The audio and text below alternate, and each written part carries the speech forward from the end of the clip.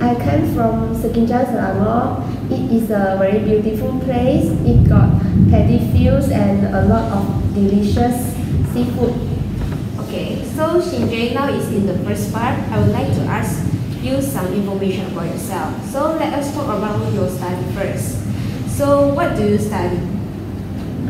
I study in UPM. The course I take is Doctor of Veterinary Medicine.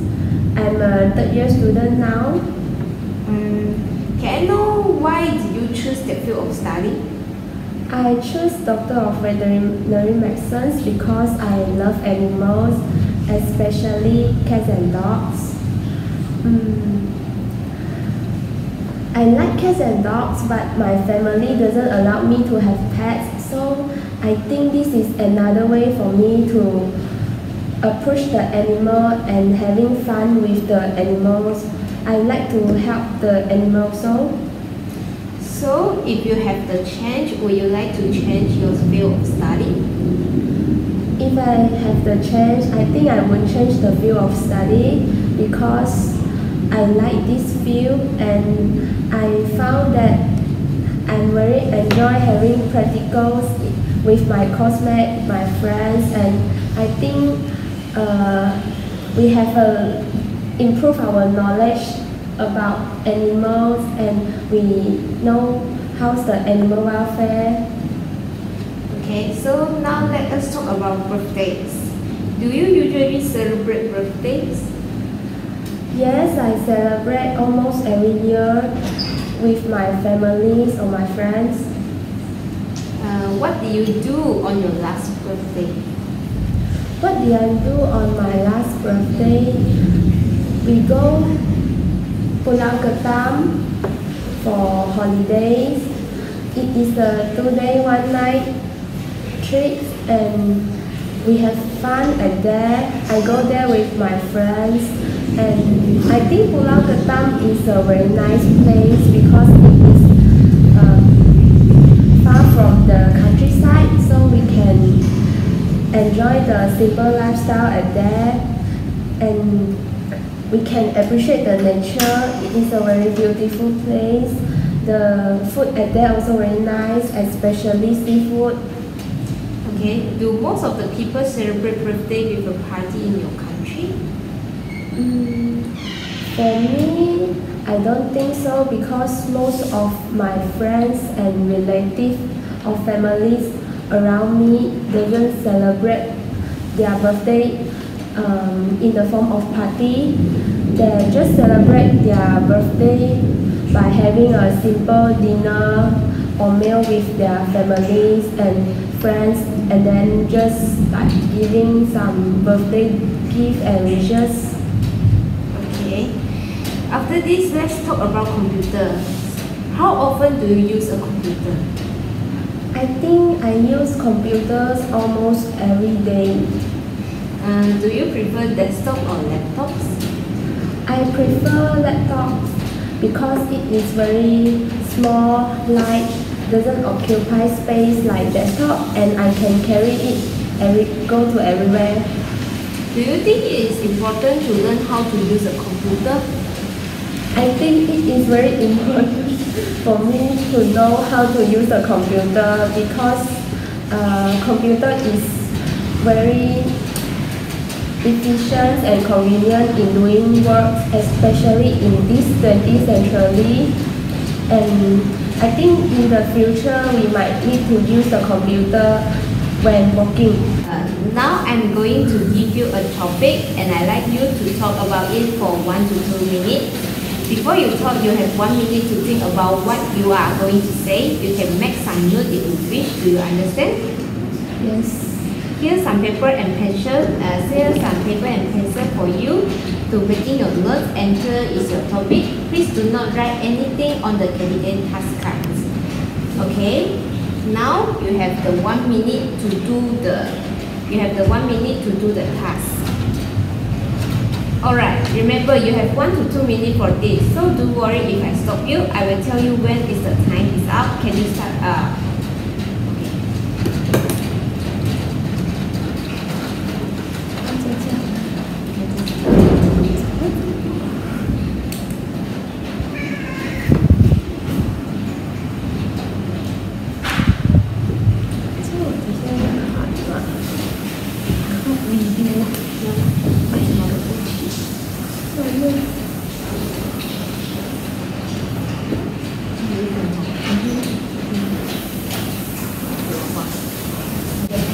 Alright, remember you have 1 to 2 minutes for this.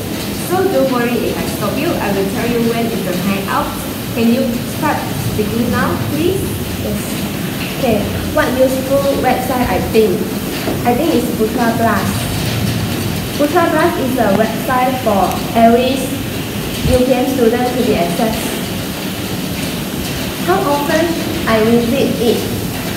I visit it almost twice a week, and when it's necessary, like when the tomorrow got class and the lecturer stated I got post the lecture note on there and we have to go there and fill it up.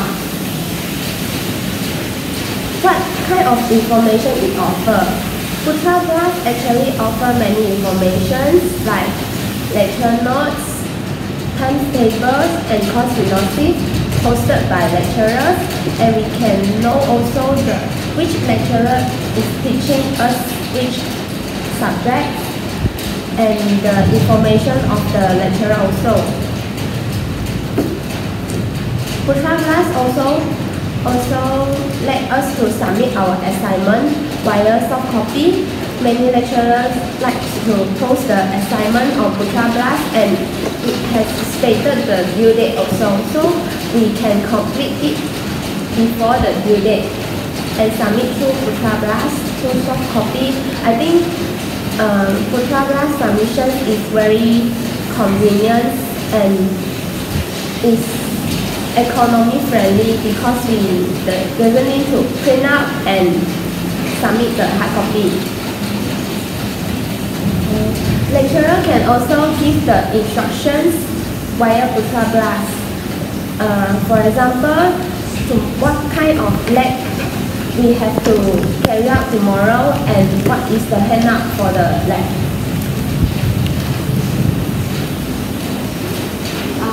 So very thank you, Shin Jye. Now we are going to talk about the part 3. Okay. We have been talking about a website you always visit, and now I would like to discuss one or two general questions related to this. So let's consider first all about the internet. Do you think that all information on the internet is true? I don't think all the information through the internet is true, because sometimes the info is not reliable, so we have to retrieve it from the reliable website. How has the internet changed the way we live? Internet has changed our life, no doubt. In this 21st century, we can shopping without hassle. Like we can shopping in Lazada, Shopee or 11 Street. Just a button and you can stay comfortably in home and no need to stay up a step on the no need to stay up a step. I think internet also allow us to communicate with the friends and families through social media. We can easily communicate with them and we can improve our relationships. So do you think that internet is safe for the children to use unsupervised? No, I think because internet got so many information, like some of the information is no good to the child's mental health, and they might don't know and might damage their naive mind. So they might also encounter cyberbullying that will affect their mental. Okay, let's move on to the topic of social media addiction.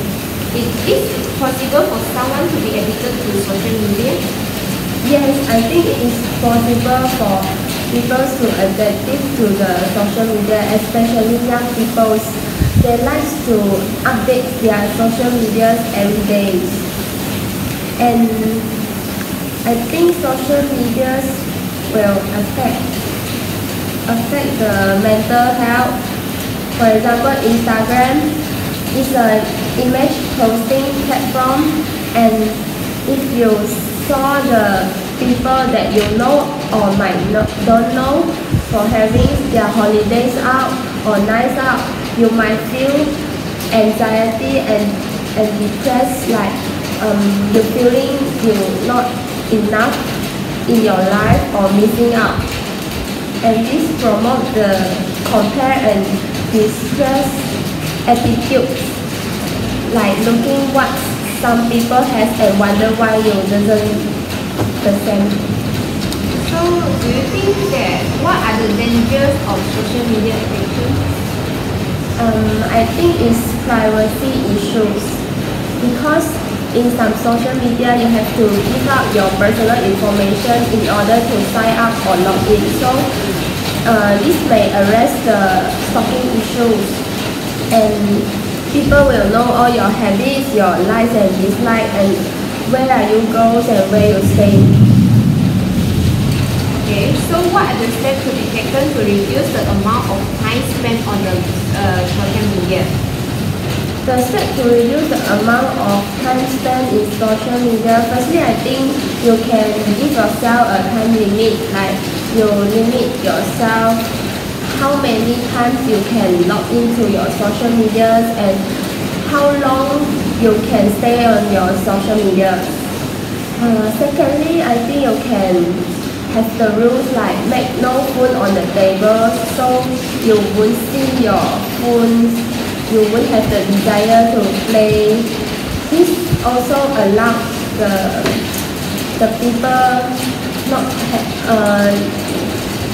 playing phone too often. And for example, in the dining tables, you can write like no phones on the dining table. So when you're having breakfast, lunch or dinner, you will not play with your phone by having it. Thank you very much, Shin Jye. This is the end of our speaking testimony. Thank you.